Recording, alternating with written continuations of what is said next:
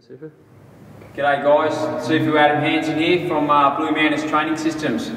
Just going to go through a couple of basic techniques today, some beginning movements in the Southern Praying Mantis Kung Fu that we teach here. We're going to be using the Gar Sou Phoenix Eye Fist. Okay, technique we're going to use is called Gar Sou, forward striking with the back of the fist. We believe that there is no defence, our defence is attack. So when an opponent comes in and throws a punch, I strike to the nerve point in the joint. I follow that up by keeping my bridge or my kill here, and I go packs out. Packs out to the nerve in the arm, packs out to the neck or the collarbone. Okay, let's play that again.